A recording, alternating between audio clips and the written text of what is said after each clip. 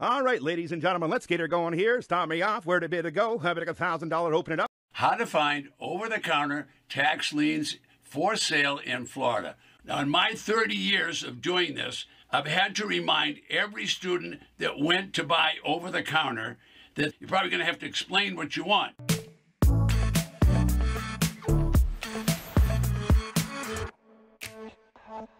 Welcome back. This episode is a discussion on how to find over-the-counter tax liens for sale in Florida. Now, I'm also going to reveal the process of over-the-counter tax deeds. So I'm Ted Thomas. I've been involved in tax lien certificates and tax defaulted properties for over 30 years. I've been a guide, I've been an investor, and I've been an author. And I try to give you some insight into the over-the-counter tax liens and tax defaulted property. Contact the county tax collector's office and see if they have information, which they will. Number one, they'll give you auction rules, and the website will show you a lot of information. Additionally, you want to find other online sources that tell you about tax lien certificates, which I do on many videos, and also on tax defaulted property. There's a world of difference between the two, but they both have over-the-counter sales, so you'll want to learn about those. Okay, now, the next thing you want to do, number three, of course, would be attend a tax lien auction. Now, you don't have to buy. You can attend online or offline. All right, so we have lots of videos that show you how to do that. But basically, you want to go to those auctions. It's free, doesn't cost you a lot of money, but you'll see what happens when properties don't sell. Now, the over-the-counter sales are properties that did not sell at the regular auction. In other words, they're leftovers. They're surplus of some kind that didn't sell at the regular auction. Tax lien certificates, sometimes they don't sell them all. And tax deeds, almost always they don't sell them all. Now, this attracts a lot of attention. A lot of people speculate here, and I guess they're thinking because it's over-the-counter and there's not going to be a lot of bidding, that they're just going to walk in and it's going to be like a pot of gold. But it's not. These are leftover properties, and this is more difficult than buying at the regular auction, that's for sure, and you need to learn how to research before you get involved in this. All right, so many people perceive this is going to be no competitive bidding. The competitive bidding took place and nobody bought the property, so that means it ended up at the county and it's going to be an over-the-counter sale. For sure, this process is simple, but I didn't say it was easy. It's simple, but I didn't say it was easy. Over-the-counter means it did not sell at the regular auction, whether it's a tax lien certificate or whether it's a tax deed. They both have over-the-counter sale in the state of Florida. They're always at the county. So you can go to the county records, you can go to the treasurer's office, and you can find out where these auctions are. If you bought over-the-counter in Florida, you'll buy the certificate, keeping in mind if you buy a tax lien certificate, you have no access to the property, you have no rights in the property. You buy the certificate, you only have rights to get interest on that certificate. Once the redemption period goes by in the state of Florida, then you notify the county that the property owner did not pay the taxes, and now there will be another auction. Anybody can attend that auction. So the process is a little complex in the state of Florida. However, if nobody buys at the second auction, you'll have the certificate, you can foreclose, and now you can resell that property for a profit. All right, so what's the difference? Tax lien certificates, you can only earn interest until you do the foreclosure. With tax defaulted property, that's a whole different ballgame. What does that mean? That means the property went to auction, nobody purchased at the auction, so now the county takes it off the defaulted auction list and takes it to the county. They still want to sell the property.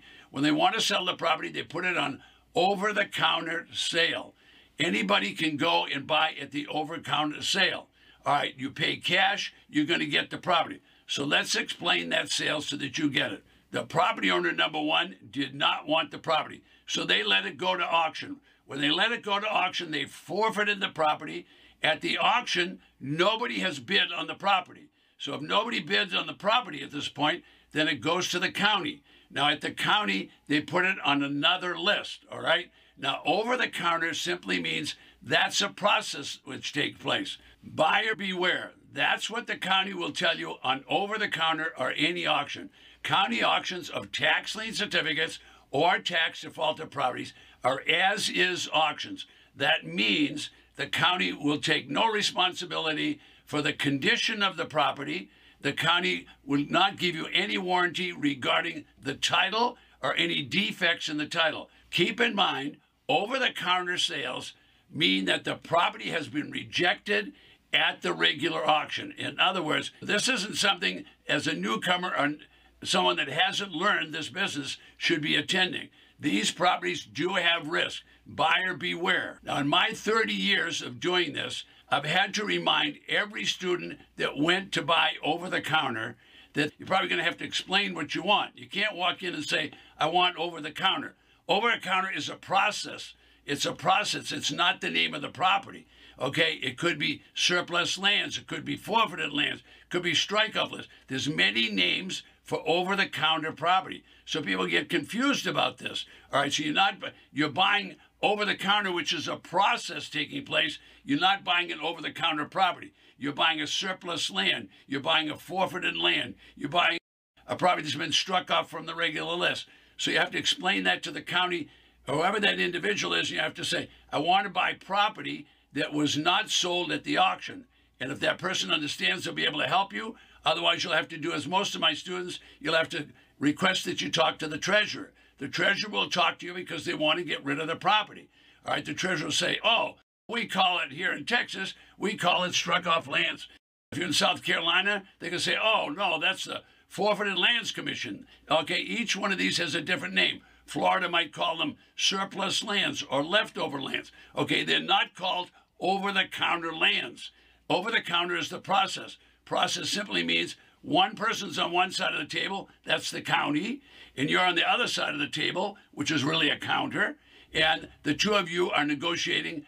The county wants to sell, you want to buy. There's no bidding. There's no other bidding in the place. You're going to make them an offer. They'll either say yes or no, and if you buy a tax lien certificate that way, it's okay, or if you want to buy a tax defaulted property, it's okay. Big difference everyone needs to understand.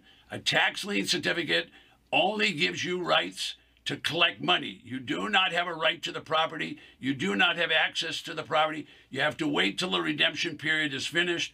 People buy tax lien certificates over the counter. Tax deeds means when you raise your hand at the auction, you're going to get a deed to that property. You'll own the property as soon as you have the deed to the property. You can buy those at regular auctions, county-held auctions, and you can also buy them over the counter. Folks, I'm not an attorney at law. I'm not anything but a real estate investor and a guide to teach you how to do this. I'm just an author and a publisher, but most of all, I'm an investor and a guide to teach people like yourself how to do this. Over-the-counter auctions are simple to do, but I didn't say it was going to be easy. I'll finish up by telling you this. The county is going to issue a quit-claim deed. And when they issue that quit-claim deed, that means to you as a buyer that, number one, the county is taking no responsibility for the condition of the tax lien certificate or the condition of a property. The county is also taking no position, no warranty on whether that title is clear and has no defects. So understand you're buying as is. The county takes no responsibility for the process. Now, one final thing. People make mistakes at these auctions. Don't buy a property unless you've had boots on the ground. In other words, you've got to look at the property. I don't know whether there was a hurricane. I don't know if there was a windstorm. I don't know if there was a fire.